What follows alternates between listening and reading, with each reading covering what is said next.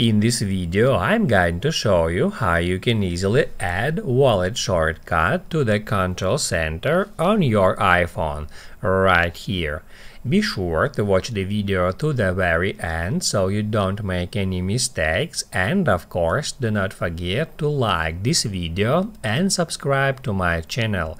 Thanks guys. So let's get started, and first off head over to settings.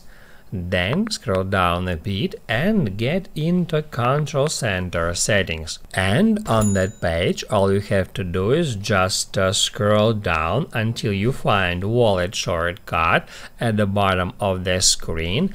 And then in order to add it to the control center, all you have to do is just tap at the plus sign next to it. And what that will do, that will move wallet shortcut to included controls. That means that wallet shortcut has been already added to the control center. We can easily check that by swiping down from the top right corner.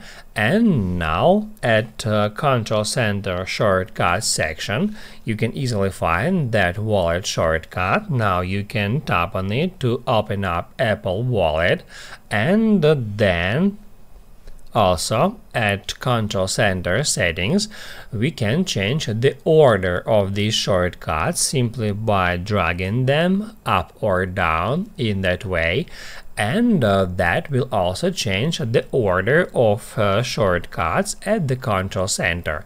As you can see, as of now, wallet shortcut located at the second position.